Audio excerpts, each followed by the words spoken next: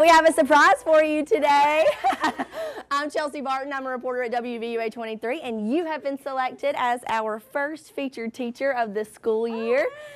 You'll receive a gift card from Alabama One Credit Union, and the student who nominated you, their nomination form is in here, so some sweet words about you. We're so excited. Congratulations. Surprise. This is very much a surprise. Thank you. You're welcome. And congratulations to Renee Evans from Northport Elementary School. She's this month's featured teacher, brought to you by Alabama One Credit Union. You can nominate a great educator for our Featured Teacher Award. Just visit our website, WVUA23.com, and look for the Featured Teacher link.